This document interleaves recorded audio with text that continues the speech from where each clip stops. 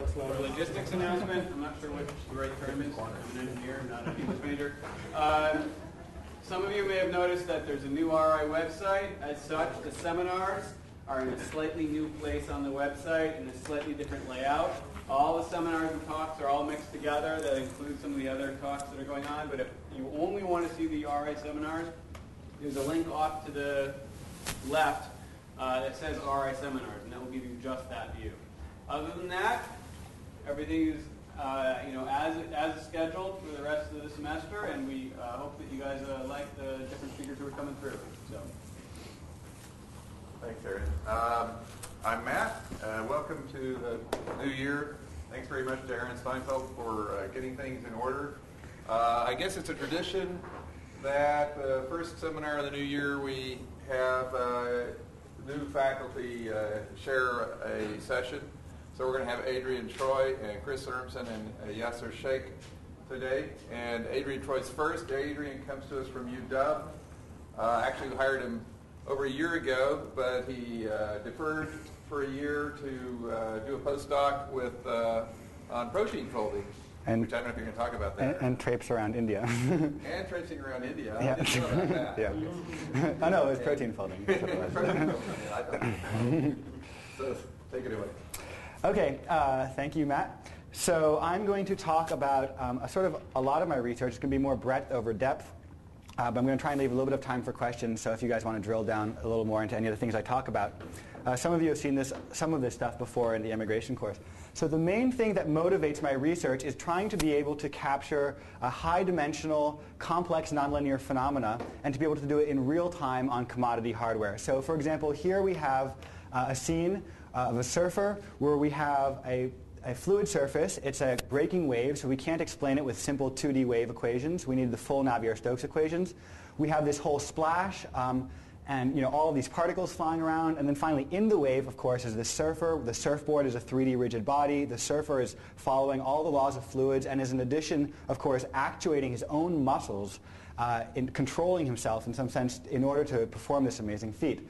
So the goal of my research is to be able to try and capture these sort of phenomena in real time on commodity hardware. So how is that possible? Well, I'm going to talk about two basic themes here. The first one is model reduction, which means taking a system and representing it with far fewer variables than you'd ordinarily use. So that's a car going through leaves, and that entire simulation, that's a real-time screen capture, requires only 64 variables. And the other theme I'm going to talk about is control, which, as you guys know, means setting the inputs to a system in order to have it produce some kind of output. So in that case, we controlled a smoke simulation. And the main point of this talk is that new representations exist, which I'm going to describe to you, for these sorts of physical systems. And in some sense, once we plug these representations into the physics, then new algorithms are going to come out. So really, this is a talk about how do you represent physical systems, and how can you do so with few variables, and therefore get fast simulations. So I'm going to talk about a whole bunch of different topics here, really fairly quickly. So the first one is fluid control. So at the time when I did this work, this is kind of old, back in 2003, when Bush was president. The computer graphics was getting really good at doing these sort of beautiful offline fluid simulations of water splashes and smoke rising and explosions and fire and all these kinds of things, but there was really no way to control it. And what that meant was that you had two options. Either you would have an animator, animate these things by hand, in which case it was basically very unphysical, or you could simulate it physically. And there was sort of no middle ground. So the point of this work was to be able to insert control into physics-based animation. So here's an example of, for example, a ball of smoke forming the iconic Stanford Bunny. I shouldn't say that school name here. And here's a ball of smoke forming an armadillo. So I'm not going to talk at all about how this was done. This is really sort of background for what I'm going to talk about next. And here is a human keyframe sequence being matched by water. And in this case, this is the first time that control of free surface fluids was ever shown. And the difficulty here is there's a pressure discontinuity at the surface, which makes controlling water hard. And then here's a simulation of smoke. Okay, so I mentioned that it's difficult to do this kind of thing.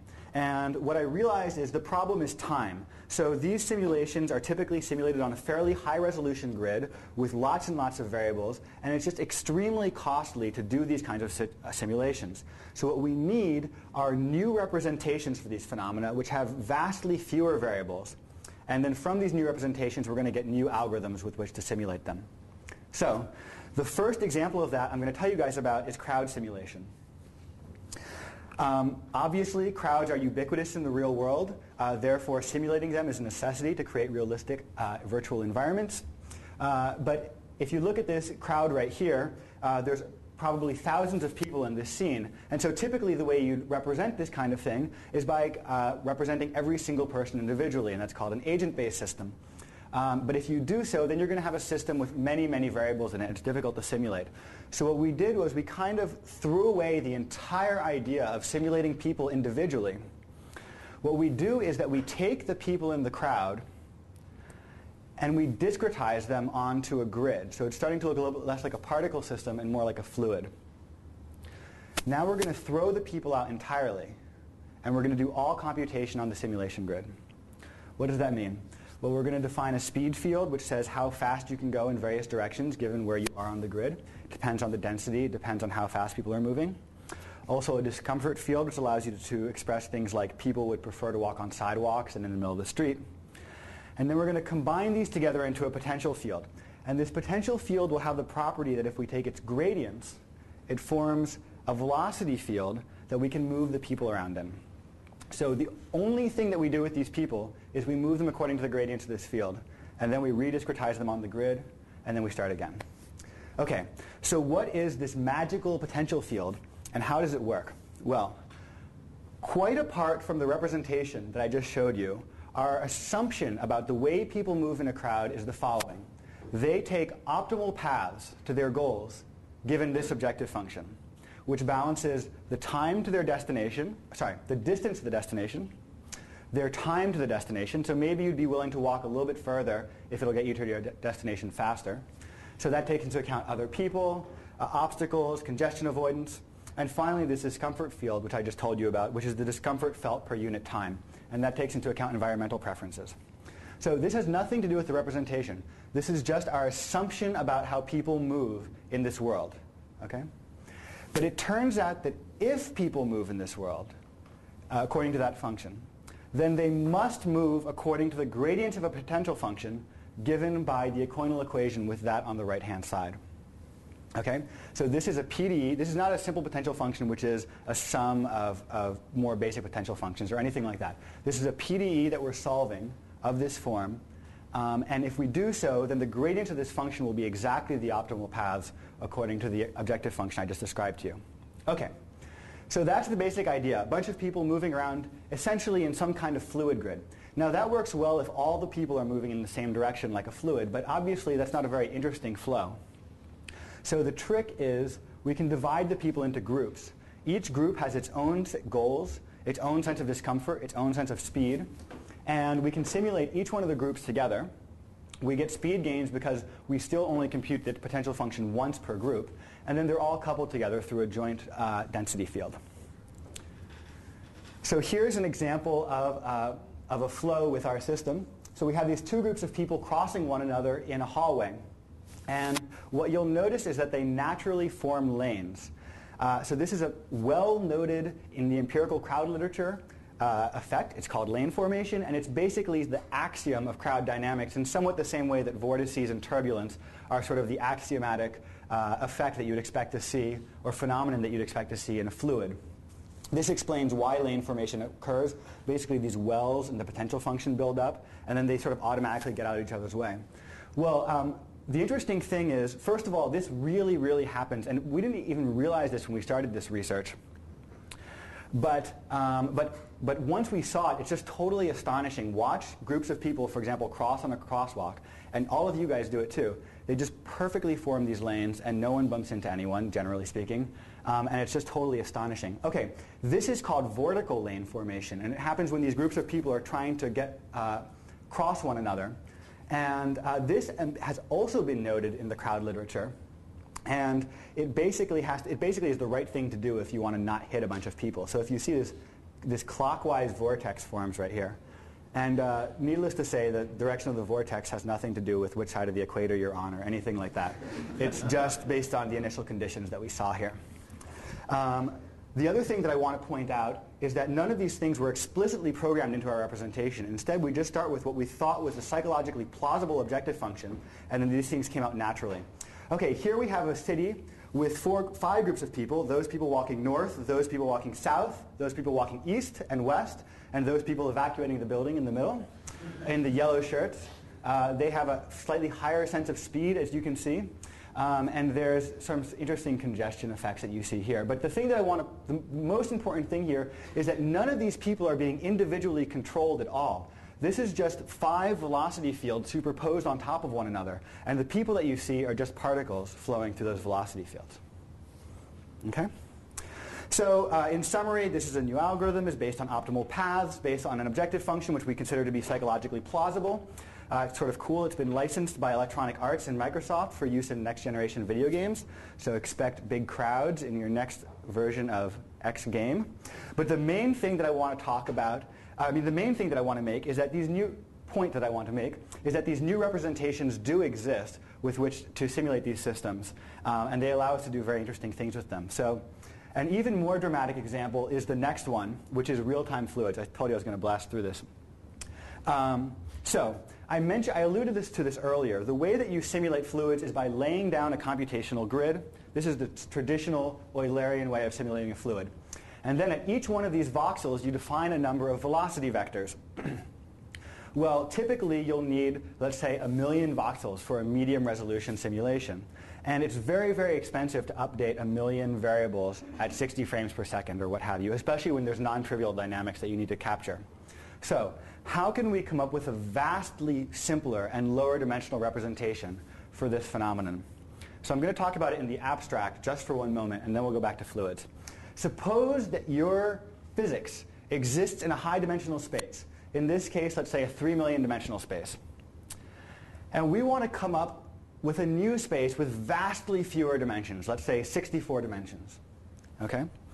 And we need to find a relationship between these two spaces. So let's pick the simplest one we can. Let's just say it's a linear relationship.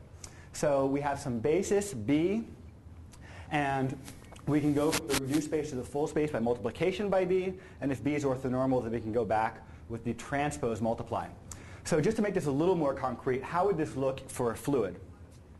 In this case, the basis would be a set of velocity fields. Okay?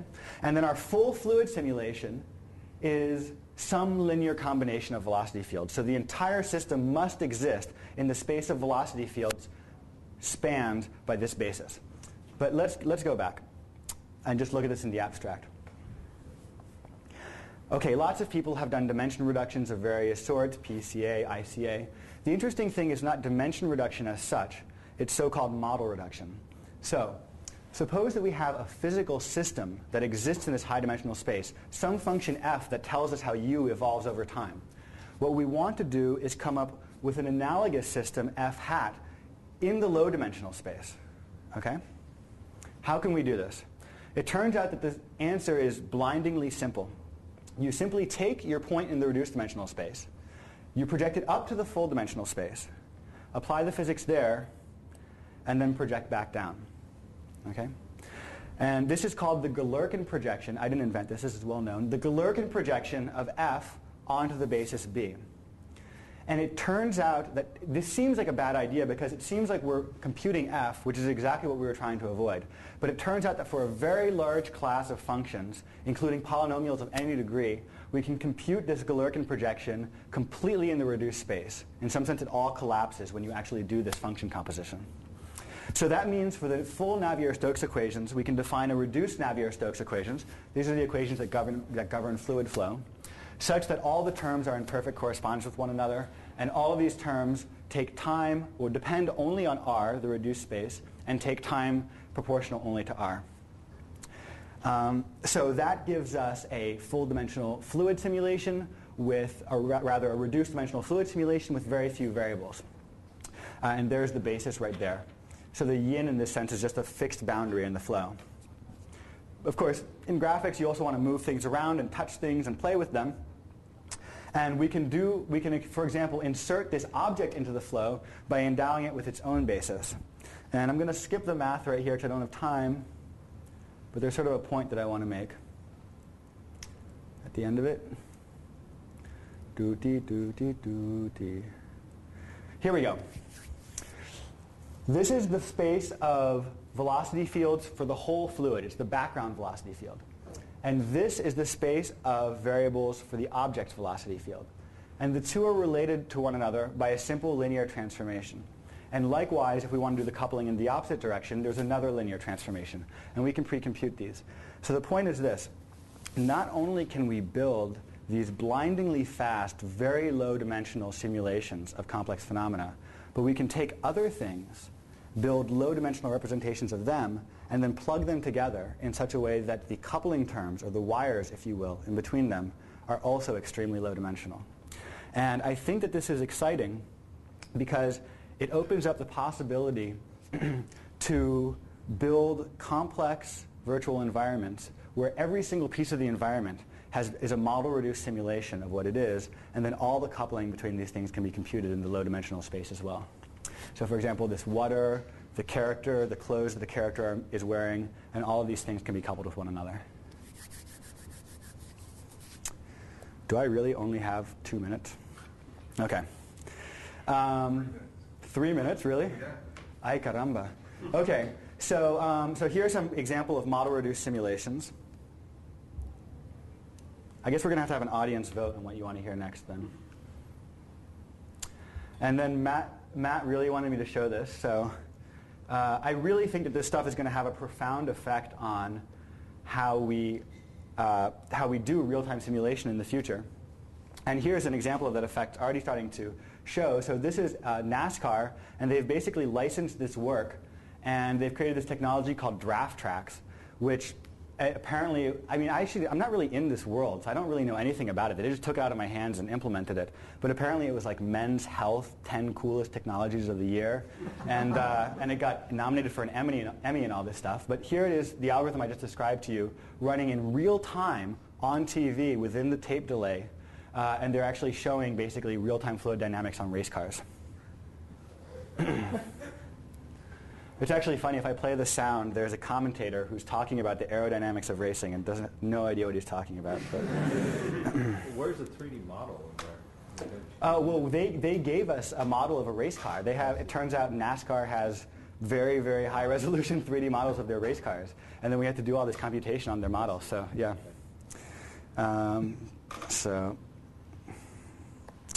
Okie doke. Well, what do you guys want to hear? Human motion, modular fluids, or protein? Oops, you guys are still looking at that, aren't you? Human motion, modular fluids, or protein folding? Actually, I'm just going to do modular fluids because it's the latest one. Okay, 3 minutes. This is work hot off the presses. It's actually a good segue into this. I submitted this to SIGGRAPH 4 days ago, and I have 3 minutes to explain it. So, model reduction, very fast. Very inflexible. We've built this model, and it can only basically do one thing, which is represent those velocity fields within the subspace that we computed. Okay, so we have the subspace, we have this basis, that's all we can do. How can we make it more flexible? Well, if we look at the way people can do geometry, for example, one very typical trick is to take advantage of combinatorial explosion. You take these 4 buildings, tile them in various ways, and you get a huge city. So we want to be able to do something analogous to that in the simulation space. So we want to take our reduced model with very few variables, and we want to tile it together with tons of other reduced simulations and create this much bigger space that we can, essentially it's like Lego physics. We can plug all these things together. I'm going to skip these slides because I don't have time. The main issue here is how to deal with constraints. And the answer is that we can actually build a linear model of the constraints between 2 adjacent systems. And this is a very, very clever idea that one of my students came up with. And that allows us to express a very large number of constraints entirely in the reduced space. And then if we basically take these tiles, which are like little 64-dimensional, let's say, models of fluids, and we compute constraints each one of their borders, we create sort of a puzzle. And we can be guaranteed that consistency will be globally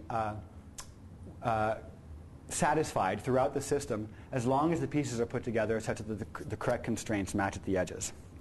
So for example, we take this city, and we can build this model out of it in real time. We can blow wind through it. And now we can do cool stuff like replace the buildings in real time during the simulation, which we could never do before with model reduction.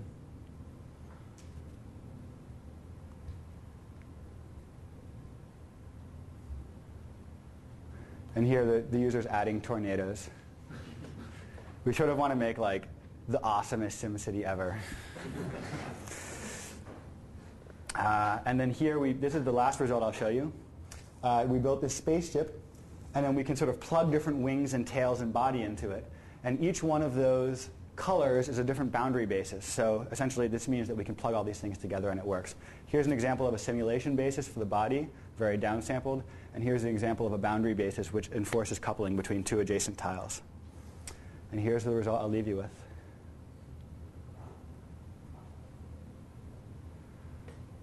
So all of these things, all of the different parts of the ship can be replaced on the fly.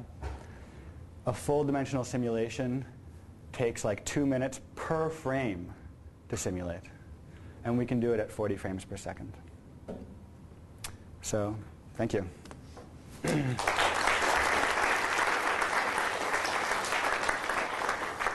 Maybe we should have the next set up, and maybe somebody has a question sure. or something they could ask to try and overtime. Any questions for Adrien? Yeah. I just have a really quick question. So where do you see this being used besides games? And I mean it in a good way. Yeah, of course. Well, I mean, it's all... Games are fun. Yeah, totally. It's always a problem in simulation to be able to do things more quickly. So for example, when you build airplane wings, you actually run these giant nonlinear optimizations on the simulation, and it can take enormous amounts of time. So in some sense, we know that we can do fast simulation now with model reduction, but it's not flexible enough to design an airplane wing because it only does one thing. And we know we can do full grid-based simulations, but they're extremely slow.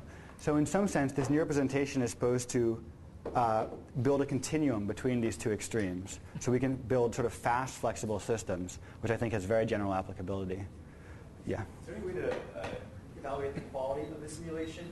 Yeah. It won't look good, but you don't really know if it's accurately simulating the way the fluids would. Right, exactly, yeah. So we have numerical tests in all of these papers.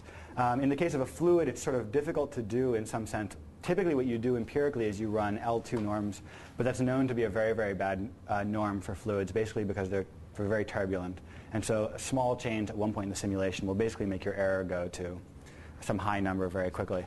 And then there's a theoretical argument that all of these methods will converge to the correct physics as the number of bases goes to infinity. Anyway. Thanks very much, Yeah. Adrien. And he's going to be around for a long time. You can ask him lots of questions. Our next speaker is Chris Urmson. If he looks familiar to you, or maybe you've heard the name before, he has been here a while. So Chris, as you know, has been working on the Grand Challenge and the Urban Challenge, and I guess he's going to talk about that. Yeah, about stuff. So I guess I'm technically a new hire. I became an assistant research professor this last June. I've been here for about 10 and a half years now, and I've got 15 minutes, I heard. So I figured I'd actually have some fun with this talk, and now I feel a little embarrassed after that last one because that was pretty amazing stuff. We've got a lot of new projects that are just starting up after the Urban Challenge. All of them are about self-driving cars, and I think many of you have probably heard me talk about them before. Pretty exciting stuff. We can do a lot to improve safety. We can improve efficiency. We can give people more freedom. We can do all kinds of great things. I also figure, if self-driving cars can make Will Smith cool, then, I'll probably get somewhere. So I want to start with just a brief history of what I've been doing for the last 10 and a half years here. So the first project I worked on was on Nomad with a lot of fantastic people here. I worked on a little bit that servoed this sensor to rocks. Soon after I started the project, we rolled it off the slags and parked it on its roof, and this becomes an alarming trend.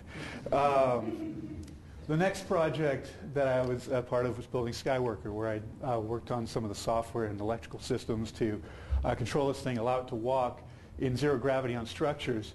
It was a pretty neat project. Pete Sterrett, Sargent Scaff, Red, lots of great people. Continuing the trend, we had a big demo, and the thing literally burst into flames. So that was fun. I worked next with the group, David Weddergreen's group, doing navigation for planetary analogous rovers. Dave is very calm, cool, and collected, so of course his rover never burst into flames, but we did have a dog pee on it in 2 different continents. So that was exciting. I started to work with Reed a little bit and worked on the AAAI program, challenge building Grace. My job was to try and get the thing to stand in line, and well, it got a little exciting, and we bumped into one of the judges. So we didn't flip it. It was an indoor robot. It turns out it's hard to invert the trash can robots. After that, I worked on the challenges, and the first year, this was what Sandstorm looked like. You can all guess what's coming. At some point, we parked it on its roof. And I think I've got the distinction of probably being the only person in RI that was beeped on the History Channel. Later on, we actually got the thing back together, qualified it for the challenge, and we did pretty well. We got about 7.5 miles into a 150-mile course, so that was exciting. And then the thing came as close to catching fire as you can without actually catching fire. And there was big billowing smoke, and everyone told us it had rolled over. It turns out it just almost burst into flame. We said that wasn't good enough to go 7 of 142, so we came back the next year, and we developed all kinds of great technology to stabilize sensors, to have the thing drive off-road. This is Highlander, the second of our vehicles. Of course, we parked it on its roof. You got to keep the tradition, you know. This, again, we did about 2 weeks before the race. We put the thing back together, and surprisingly enough, it actually finished, and so did Sandstorm, the one that we parked on the roof the year before. And so they finished second and third, and that was very exciting. Very reliable vehicles, it turned out. After that, I came back to Carnegie Mellon at that point and started working on the Urban Challenge with a fantastic group of people. We built BOSS. We never parked it on its roof. One of the commitments I made to the program manager was we will not park BOSS on its roof. How? We will not do it. But instead, we slammed the front of it into the back of another car. But we did that at about 2 miles per hour, so it wasn't as bad as it could have been. But of course, you all know it went pretty well. We ended up winning, and that was exciting. And we developed a lot of exciting technology in vehicle tracking for moving vehicles, planning through parking lots, driving on roads, all kinds of great behavioral work with Chris Baker and John Dolan. So pretty exciting stuff. We did this. BOSS then spent about the last year and a bit touring all over the United States, giving demonstrations, and I kind of started working for University Advancement for a little while, along with some other people like Jared and Tug in the back of the room who put a lot of time into doing demonstrations. We've also talked about it a lot and written a number of papers, so I wasn't going to really talk about this too much. So what have we been doing since then? Well, there's kind of 5 areas that the people that I work with are pushing on to get to, Johnny Cab and autonomous vehicles in the future. One is we have a large program with Caterpillar to build these huge mining trucks and make them drive by themselves. And I've labeled it kind of flippantly as systems engineering up here, and I'll talk briefly about that later, but it's a very challenging perception problem. It's also an incredibly hard kind of design and research problem in how do you make these things robust enough that you can have them run all day, every day, and not have to have this whole room clustered around one of them trying to make it work. Next area is in vehicle control. Jared Snyder's been working on this. We were very excited about the idea of doing really high-speed driving, lots of dynamics, and so we've been studying all kinds of path trackers, and we're going to be publishing something, kind of surveying the literature on that soon. Some motion planning work. Obviously, if you want an autonomous vehicle, it needs to be able to plan where it's going. Matt McNaughton has been working on how do we use highly parallel multi-core processors to actually do some of this maybe faster and possibly better than what we do today with single-core stuff, single-core processors. And then we have a couple of projects working on aerial imagery and how can we use that to make the vehicle drive better. So Pathfinder is, and I'm going to talk about 3 of those, so it's going to be pretty high level, is the project to automate these big old trucks. And the goal is to develop a commercially viable automated off-highway truck. And they're really big. The challenges are, of course, in perception, because that's hard, and no one can really make that work. Even Marshall admits that he can't make it work. And reliability and robustness. How do we make the thing? I don't think you're ever going to live that comment down. Could you just point out how if you stood right next to this vehicle? I'll get to that. Okay. It's coming up. So off-highway trucks. The ones we're interested in are 797s and 793s. They're the big guys. So if you parked one in this room, you couldn't walk in it. It would basically fill this room. I'm not a small guy, and if I were stood next to this, my head would be right there. So it's gigantic. The truck itself weighs something like 250 tons. It carries 350 tons. It weighs like 600 tons fully loaded. You can't drive them in a city because when they drive around, they have seismic waves that go out in front of them and would pop all of the sewers, and that would just not be a good day. Previous. So this is just, again, trying to hammer home how big these things are. These are not Tonka toys. These are real trucks, and that's one of them trucks. And this is the flat bed, or the bed in the back. So they're not small. And these are the tires for those trucks. And what's really scary about this is that the way that one of the ways you lose money when you're running these big trucks is you get little rocks in them, in the tires, and they work their way in because of the immense pressures through the tires, and they pop the tires. These tires are, this is a nice car. Each of these tires are about $70,000 a pop right now. So, so you've got a rock maybe the size of my hand or smaller, works its way into the grooves here, and then you lose your $70,000 tire. So perception is challenging. So, you've probably all thought about how long it takes for a freight train to stop. This is, smaller than a freight train. But if you want to ride in the truck and decelerate kind of nicely, and you're going full speed, it takes about 300 meters to come to a stop. So that's a non-trivial perception range. Since you put me on the spot, Uh-oh. maybe a stupid question. Wouldn't it be easier to improve the tire technology than the perception technology? I think that is so. That you was. want to tell the sponsor? No, I did. Because we have to make this work, right?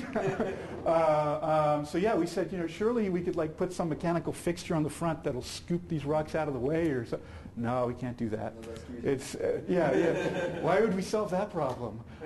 So while I was talking to Marshall, the thing you may have seen also at the bottom here is that they don't work on paved roads. They work in dust and all kinds of crud, and so this just makes it more fun. So I'm telling you an awful lot about the problems we have for a couple of reasons. One is the program is only about a year old, and we've been doing an awful lot of kind of design work with Caterpillar, and we're getting into the perception algorithms now. The other is this is one of those dark side NREC projects that we can't say a whole lot about as we're going through, but should be able to say a lot about as we come towards the end of the project.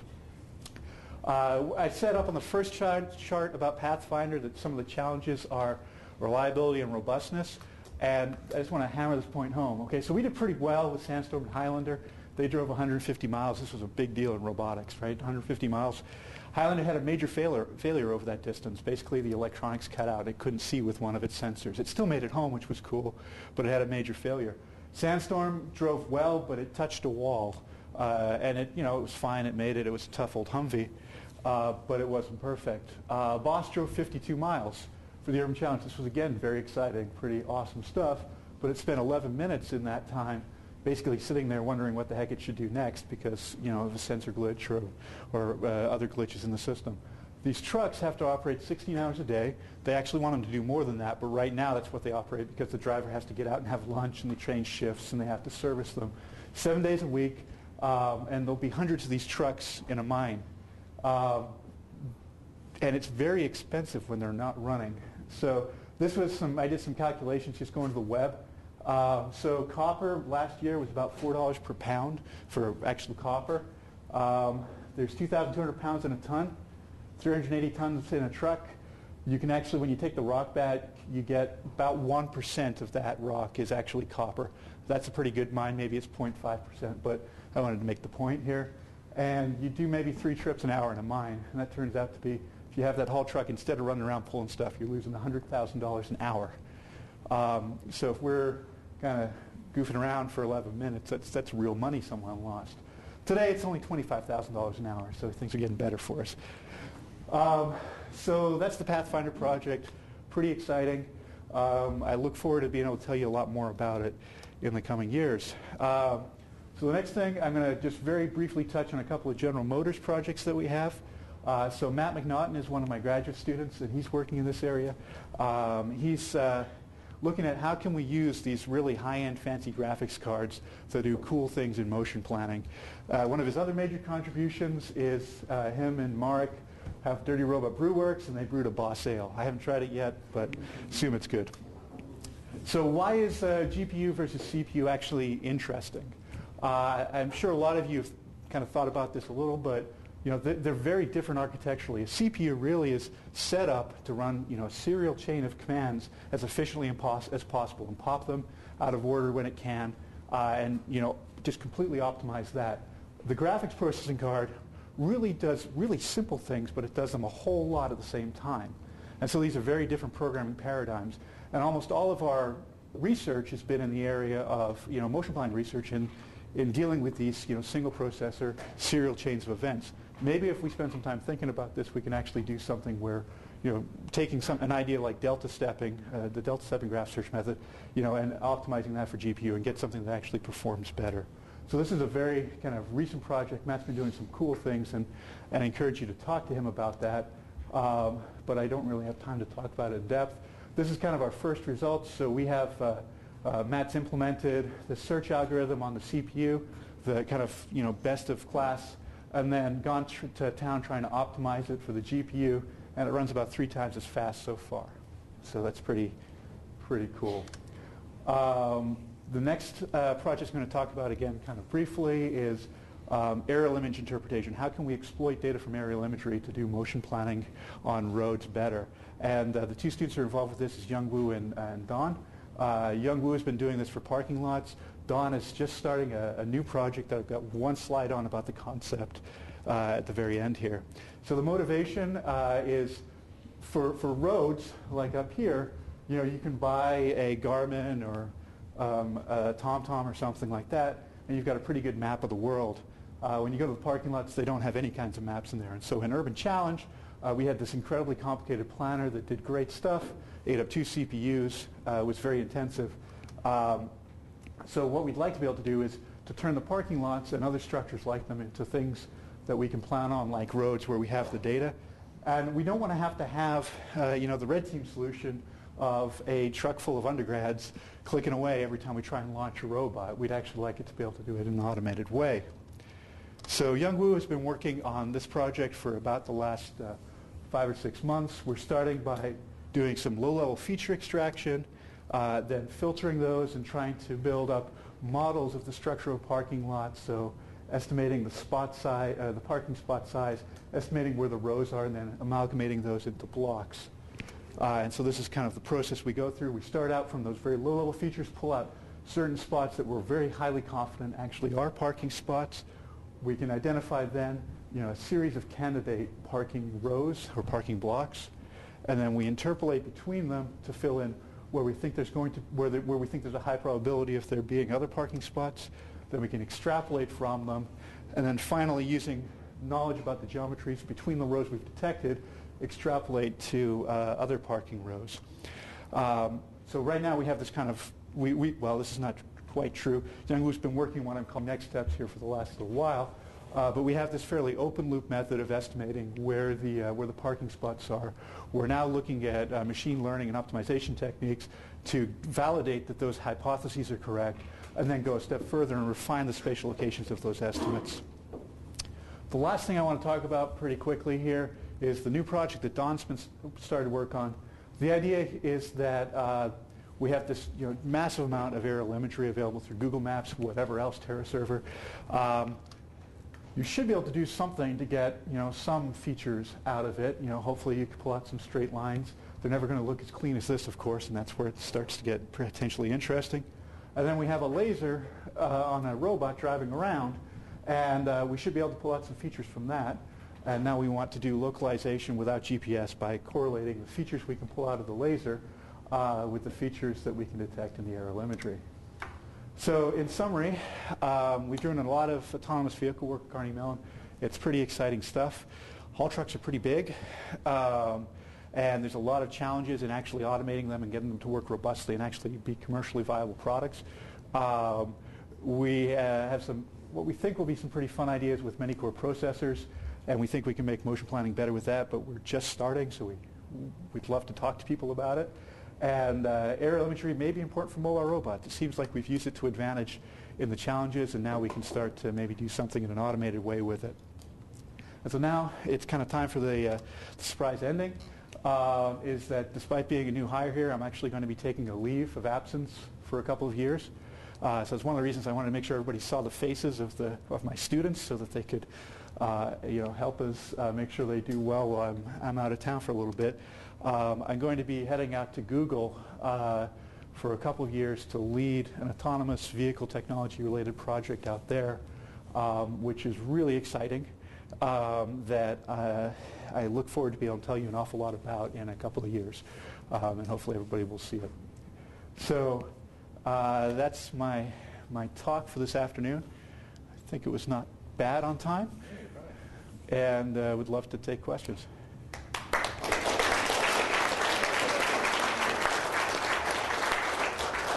Take a couple of questions while Yaser sets up. Okay, well, that was easy. So as soon as you decided that you weren't going to park them on their roof, you had no more problems with that? Well, that solved it. We just said we're not going to do it anymore, and that was done.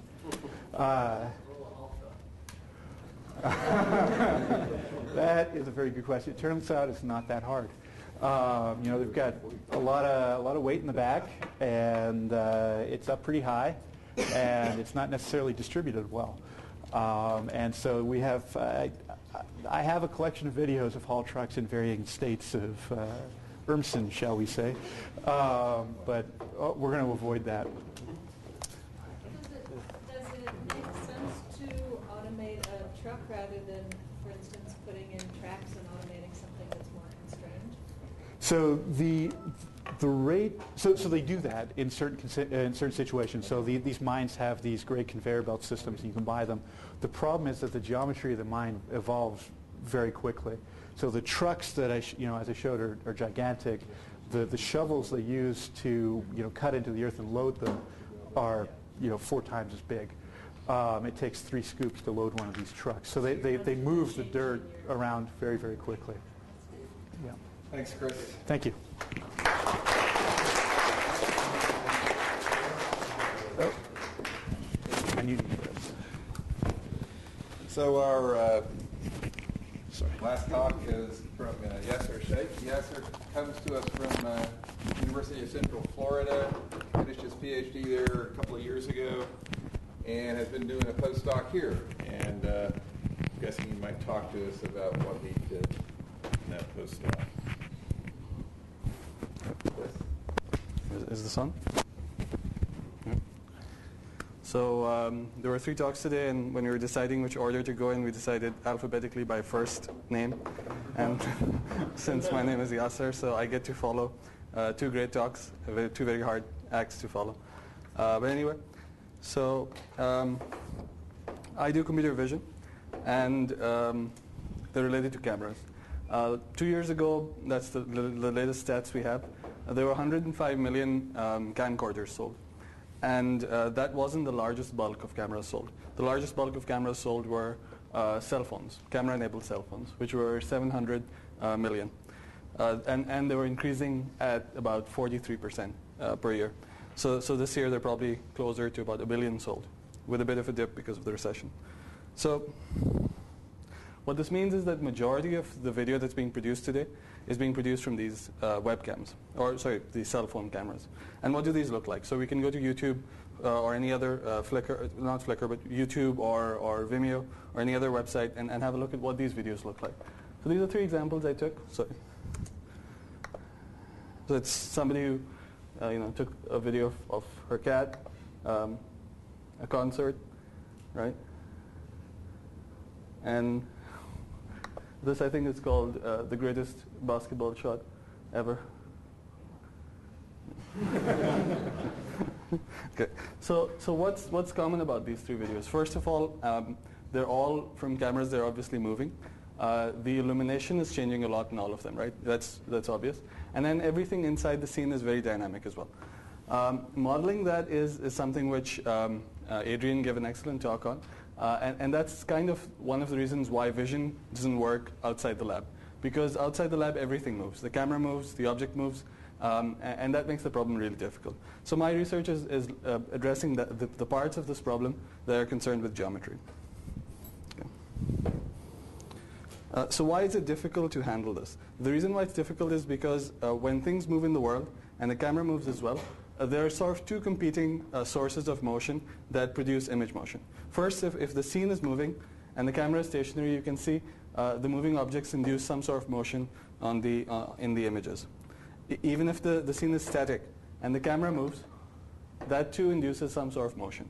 And when these things happen together, the problem that we face in most of the video that's been produced right now is that both of these sources of motion happen simultaneously. And we have to somehow take the motion that we have, which is in the images, and reconstruct what happened in the scene and how the camera moved. That's the challenge. Okay. So my research, the way I see it, is that I think this problem should be solved in three parts. One is being able to see how things are moving in 2D. Can we measure them in video? Then from that motion, can we reconstruct what happened from the 2D measurements in 3D? And then can we understand them? And in some sense, you have to solve these three problems simultaneously to be able to solve this problem, I feel. In this talk, I'm going to mainly concentrate on the second one. It's my most recent research, and I have a presentation ready. So that's okay. Some quick results of tracking in 2D, though.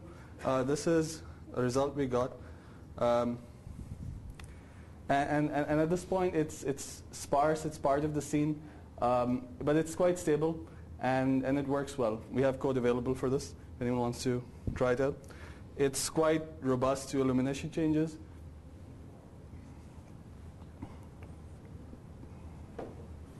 And finally, we've applied the same idea to tracking humans as well. Okay. So this is a project we did with a company from Japan. The problem was they wanted to analyze things happening outside of cars and the behavior of the driver inside the car. So if there's an imminent threat of an accident and the driver appears to be distracted, then an alert can be issued. So this is a tracker we got which is completely markerless. It runs at about 120 frames per second in real time, obviously, and it's completely automatic. So hopefully this would be coming to a car near you soon.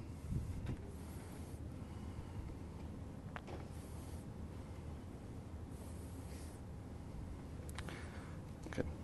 So given measurements like this in video, 2D measurements, the problem is, can you reconstruct this? Can you reconstruct the structure in a dynamic scene? That's the problem I'm addressing. So this is fairly well understood. The geometry of this is fairly well understood in literature if the scene is static. This is the tree sequence I showed you earlier, and that's a very quick, maybe a 20-30 minute implementation of a standard algorithm. Produce this given the tracks. Tracking is another problem, but given the tracks, reconstructing it is quite simple. The problem is when you look at things that are moving from a single camera, even with point tracks, perfect point tracks, it's not always obvious how to do this. So this is a sequence, and I'd like you to try to mentally reconstruct what is it that's happening in the scene that produced this sort of point motion?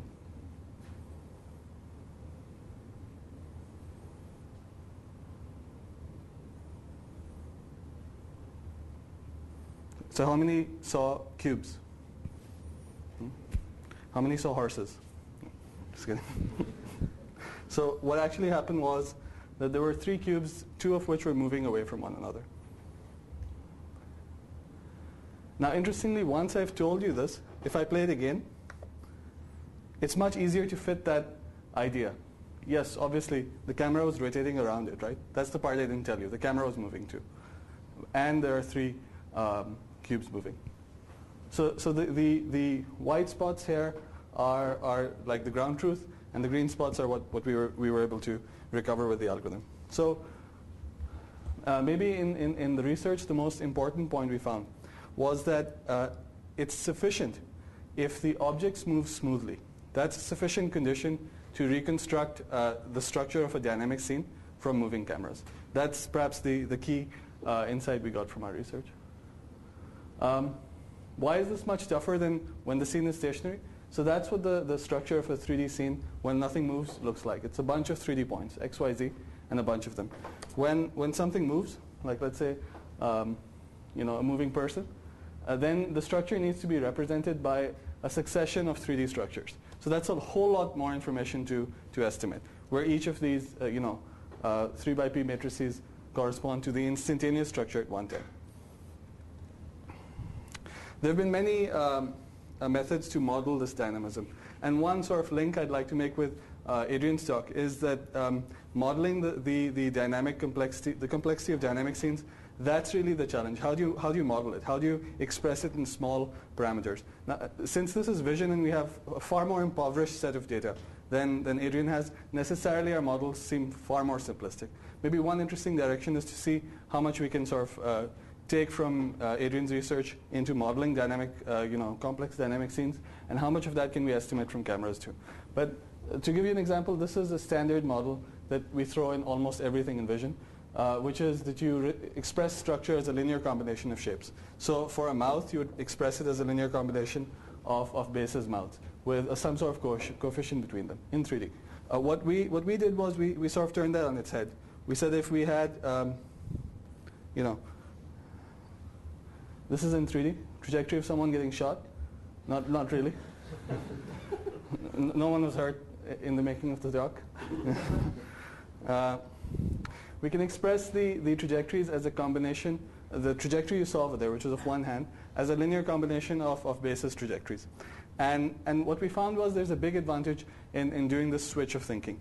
And that is that if we look at it in the first sense, the bases that we chose were object specific.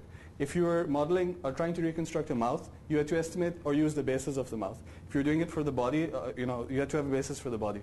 The key idea over here was, since we're looking at trajectories and trajectory bases, we found we could define an object-independent basis. And that removed the problem of selecting or using or estimating object-specific bases. Long story short, well, I think maybe let's ignore the story. What we found was that there is an interesting duality, which is maybe more of intellectual interest, but between the shape factorization and what we propose as a trajectory factorization, there's a dual relationship between them, which is of theoretical interest. Anyway, so just to hammer it one more time, this is a mouth, obviously, someone smiling. And the shape basis, which is how it's usually been represented, is that each mouth is a point in some shape space. The way we looked at it is that same set of points in 3D are a set of trajectories, and each one is a point in trajectory space. I'll just jump over to results. The white points are the ground truth, and the green points are what we were able to get. These are 2 leading methods using shape. They're not this bad in all cases, but highlighting it in this one case where they completely fail. And this is another one. That's the input data. That's the 3D reconstruction, 2 views of the 3D reconstruction.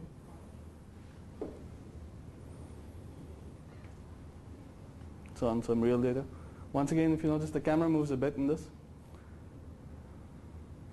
while the objects are moving.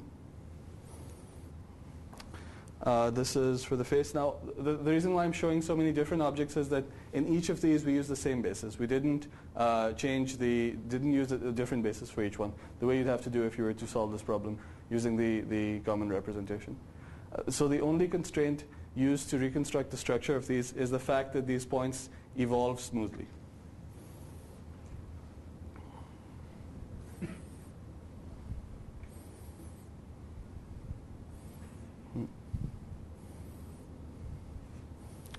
So this is sort of a spin around of the reconstruction of matrix sequence.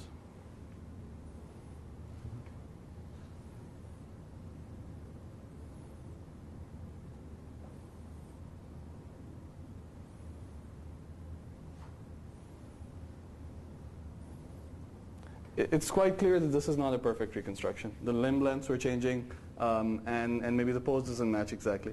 But it's a fair approximation and far better than what was able to be reconstructed earlier. Some of the things that I'm trying to work on right now is to enforce things like the limb lengths must remain constant throughout the sequence. That's something that needs to be enforced in reconstructions with articulated objects at least. That's some object-specific information that can be used. So sort of like a conclusion maybe, that's the sort of input we get when we get tracking done properly. That's the reconstruction that we can get if we enforce just smoothness. And that's what you get when you don't. So even without knowing what the object was that produced it, generally we'd like to say, yes, that works better. That tells us that smoothness is really, it is there in the world. It's a fact of physics, that things have to evolve somewhat smoothly. And that's the only constraint, it turns out, that's necessary to reconstruct objects. Is it the only one we should use? Probably not. But at least this is a demonstration that theoretically that's the only one we need. I'm interested now in working on how we can use an identification of what's going on and what the object is, and tying it in with this and see what sort of results we can get. That's my talk.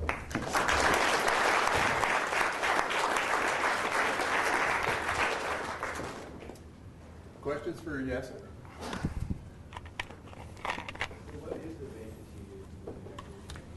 So we used the discrete cosine transform, the DCT basis. We had an interesting experiment where we took the entire CMU mocap dataset and we did a PCA across all the trajectories. It turned out, interestingly, the PCA basis for the entire mocap dataset very closely approximated the DCT basis. That's kind of interesting, which demonstrates some optimality maybe. Yeah. Yep. For the feature extraction, the points in those videos, is that mostly just done by hand? There was a combination of two. So other than the tiger sequence, the rest of them was simply Harris corners triangulated. But that's actually an interesting question. How do you select those features properly? And that those features shouldn't remain constant throughout the sequence. If there's a sudden incidence of more non-rigidity somewhere on the object, maybe more points need to be placed there. It's an interesting research problem. Well, let me just say to all three, welcome to CMU, and welcome to everybody back for the new term. And these guys are going to be here, so I'm sure they can answer more questions if there are some. And see you next week.